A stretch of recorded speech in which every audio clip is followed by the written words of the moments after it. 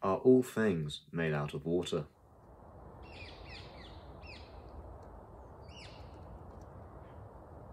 Can we be certain the external world exists at all?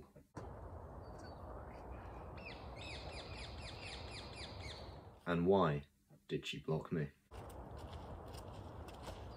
Today, we're going to answer all of these questions and more, because this is an educational video about philosophy and being philosophical. And now we're going to answer those 3 questions. But before we can answer those questions, we have to ask ourselves another question. Not only what is philosophy, but why is philosophy? To do this, I like to use something called the Golden Rule. The Golden Rule is a really great tool to use when doing philosophy. I use it, Zachary uses it, Mr. Aldridge, I forgot his name for a second, probably uses it. It's a really helpful thing. It's great, you can use it in all aspects of your life, not just philosophy. And it really helps to just clear things up and think things through in a really, good manner. Right, so now we're all using the Golden Rule, we can advance to the next step. A long, long time ago, in a place far, far away, lived a group of pretty smart people thinking some pretty smart things. These people were of course known as the ancient Greeks. The screw, maps, and even sex, hundreds of years before the Romans decided to add women, were all Greek inventions. However, not all of them were as intelligent as the smart ones. Which is, understandable, because they were pretty smart. That's why they're known as the smart ones.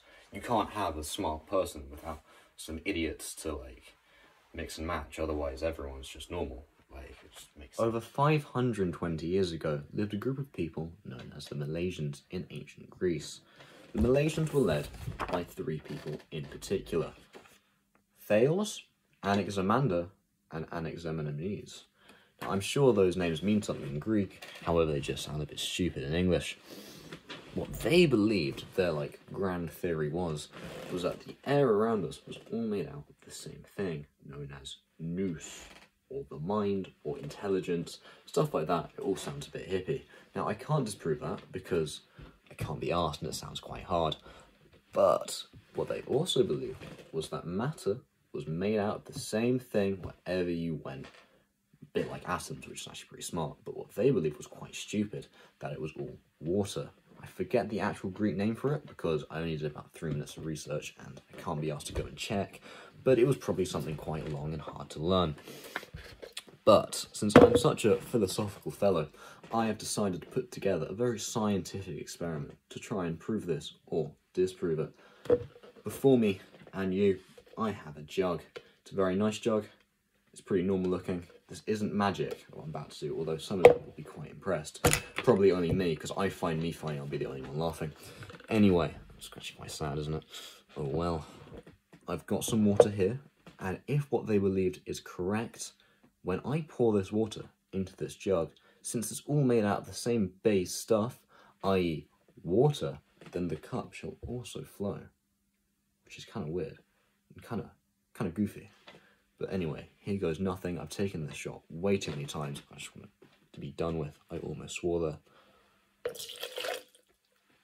Oh look, nothing happened. Oh dear, I guess they were all wrong.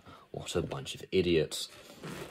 Now, a lot of philosophers have their moment of revelation doing something deep, like looking at the stars, losing a loved one, getting into the bath, something like that. However, I can only assume that these people were all simultaneously kicked in the head by a donkey.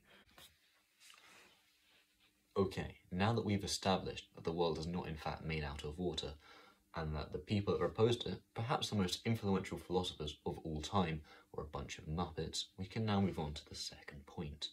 I will be discussing Mr. Berkeley. Who is Mr. Berkeley? You already know, because you probably did your video on him as well, because it's minimal amount of work. However, I don't know that much about Berkeley, so instead, I'm going to be texting someone who knows far more about him than I do. My super hot girlfriend from Surrey. She goes to a different school, but she's definitely real, I swear to you guys. She's got a PhD in philosophy and won Miss East Finchley twice, which is pretty hard because she lives in Surrey. She just makes an effort like that.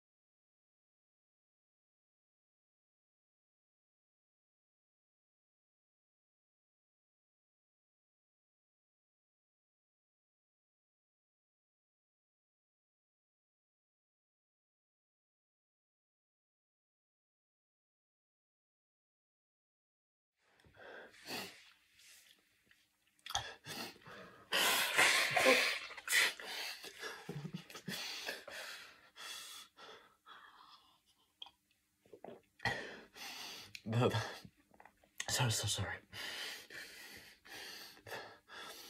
That was Barkley.